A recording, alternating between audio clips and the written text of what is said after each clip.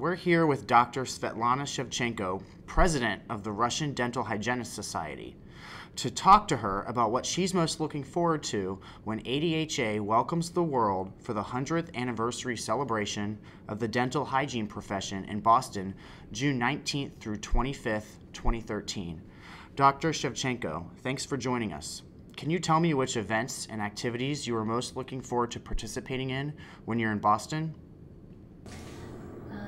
Dear colleagues, we are very pleasant to be at USA office of Association of Dental Hygienists, and thank you so very much. And we want to be at your great event, which will be in June of 2013, because it will be a celebrated date of great history of dental hygienist profession in your country.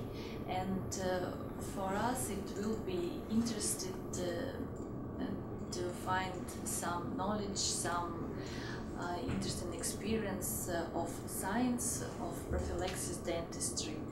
And of course we want to meet colleagues which have great power, great energy of prophylaxis dentistry all over the world. And of course we understand that you have most experience of this profession. What do you hope to gain from attending the CE and the scientific practical courses when you're here in Boston? We are very interested your experience of educational programs, of hands-on courses, and for us most interesting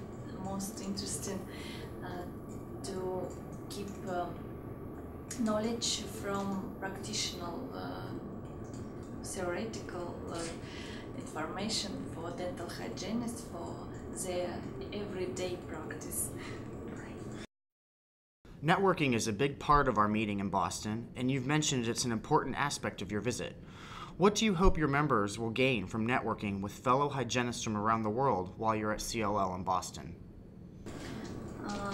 When I will be introduced these events in my country, I want to say my colleagues that please let's come together to these events and look how it's very interesting to develop in profession, and how many professional women's professional guys connecting each other and have a great result of their great work.